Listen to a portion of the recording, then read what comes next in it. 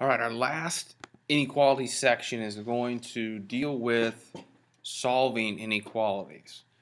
And what I want to highlight for you is that we're not going to spend a lot of time on this video. I mean enough to get the point across, but solving inequalities is exactly like you would solve a regular equation like we've been doing so far. Except for when you're solving an inequality, you're going to get a greater than or a less than or a greater than or equal to, less than or equal to, meaning there's a lot of different answers that could possibly work. I mean, you'll come up with one answer with the inequality, but like if your answer is x is greater than 7, that means that anything bigger than 7 will work for the equation. When we were doing the regular equations, it was always equals this, which means that's the only thing that would work. The biggest difference when you are solving these, and this happens, every once in a while, because sometimes, you divide or multiply, like your last step, usually you end up with something like this for your last step. When we were doing the regular equations, where you had to end up dividing by a negative number. On these, if you end up having to multiply or divide at the very end by a negative number, we've got to flip around the inequality sign, and that's something that you just have to remember to do. For instance, what I'm talking about here, and I'll give you plenty of examples, but let's say we end up with something like this. Negative 2x is greater than 10. Okay. Now you know that negative 5 is going to go in here because negative 2 times negative 5 equals 10. But what I'm saying is that this last step would indicate that I'd have to divide by negative 2 to cancel that out, and then I'd have to divide this side by negative 2, which would get me negative 5. So you would think it would be x is greater than negative 5. What I'm telling you is if you end up dividing by a negative, or you'll see this later too, multiplying by a negative, then you've got to flip that sign around. So the end result is not going to be a greater than sign. It's actually going to be this flipped around, which would be a less than sign. And again, you only flip that sign around if you end up dividing or multiplying by a negative at the very end. We'll come back to this concept a little bit later.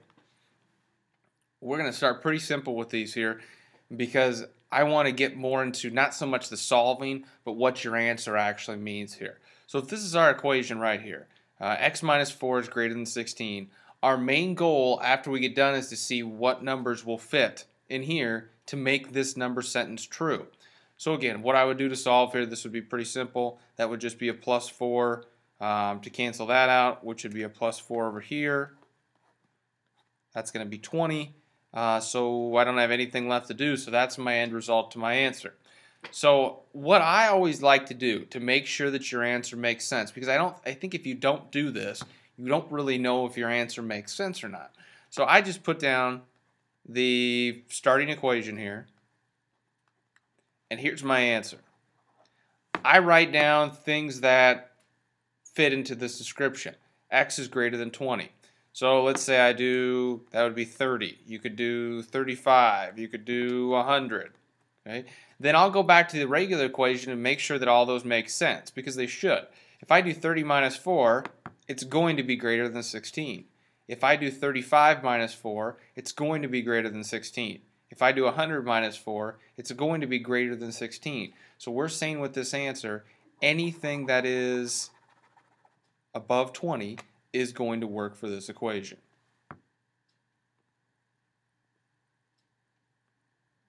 For our next one, to solve this one, again, not too difficult, I don't think.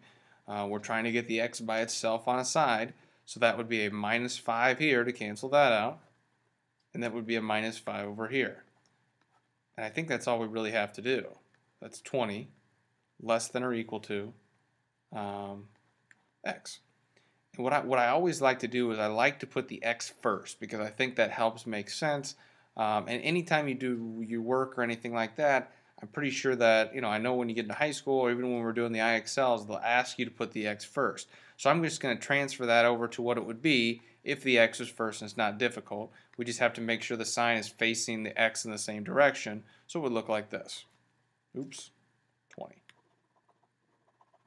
Get a bigger eraser here. There we go. So now I'm going to write down, this is my answer right here. So we're saying that anything bigger than 20 or equal to 20 will fit our original equation. So let's write that down here. 25 less than or equal to 5 plus x. So since it says or equal to, that means if I put 20 in here, that should make sense. 5 plus 20 is 25. 25 is less than or equal to those added together, which would be 25. So that makes sense. I should also be able to do anything that is bigger than 20 as well. So if I did 25 here, 25 is less than or equal to, and that would be 30, which is true. 25 is less than or equal to 30. So this set right here is the group of answers that would work for you. All right, next one. Not difficult, but again, at the end, we just want to make sure that it makes sense. So I do minus 7 here. Let's see, minus 7 here. If I do the take away 7, and I do the take away 7, 23 minus 7 is going to be 20, and 4 would be 16. Okay, not quite done yet. Now, here is a situation of where I said that if you divide by a negative, we're going to have to flip this sign around, because this would be a divide by negative 2 to cancel it out. So if I do divide by negative 2 here, my answer is going to be x, flip the sign around, 16 divided by negative 2 is going to be negative 8. So here's my final answer for this. And I should have been doing this earlier in the video, but I am going to ask you to graph these as well, because I think that really helps to show what works and what doesn't here. So I'll just put negative 8 here, negative 9 would be here, negative 7 would be here. I need x to be less than or equal to negative 8. So that would be closed circle because it's or equal to, and then less than negative 8.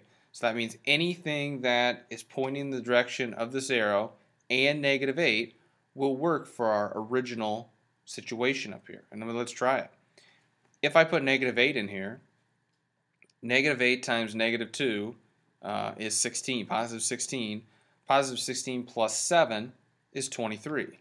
23 is greater than or equal to 23. Now let's say I bump that number up that I use. Let's say instead of using negative 8, I go up to negative 9, because it should work, because anything above negative 8 and negative 8 should work. So if I do negative 9 here, negative 2 times negative 9 would be positive 18. Positive 18 plus 7 is 25. So now if I think about it, 25 is greater than or equal to 23. True. So I know that this would be the situations that would fit up here.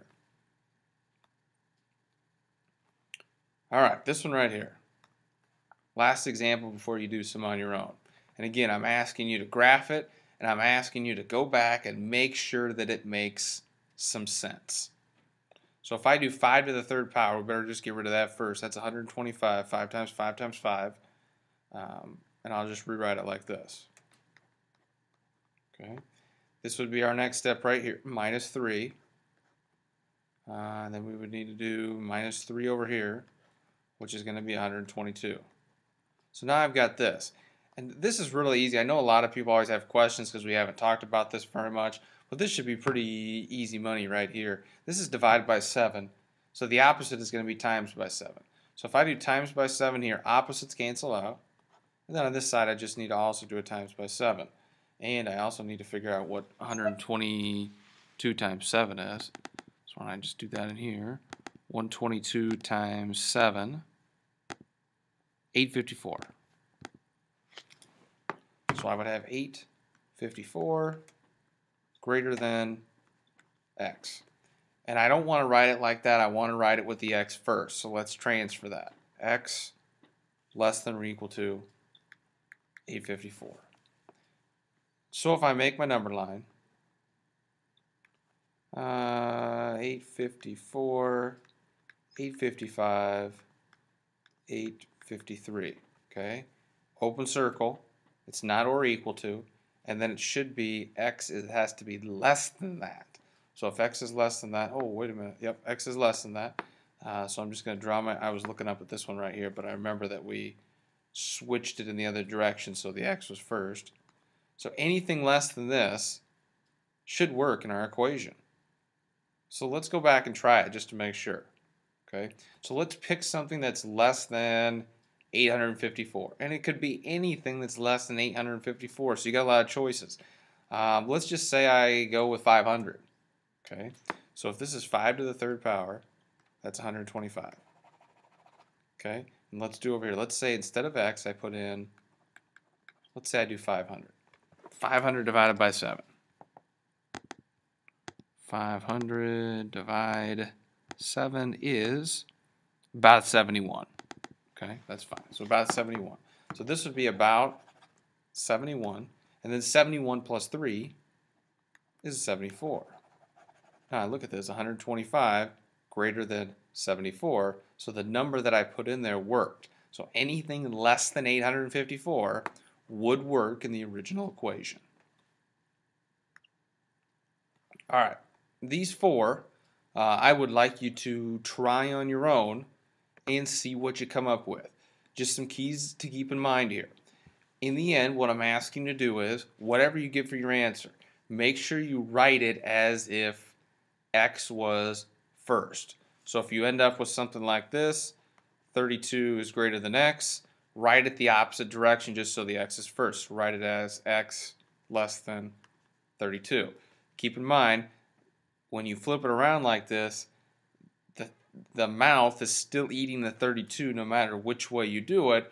I'm just putting the x first here. Other things to remember, make sure that you graph them. Make sure that you find a number that fits on your graph and try it in the equation. And lastly, but this wouldn't happen lastly, I guess, while you're doing the equation, if you ever multiply or divide by a negative number, you've got to flip the symbol. You've got to flip the symbol. Okay? Give these a try. We'll come back and see how you did.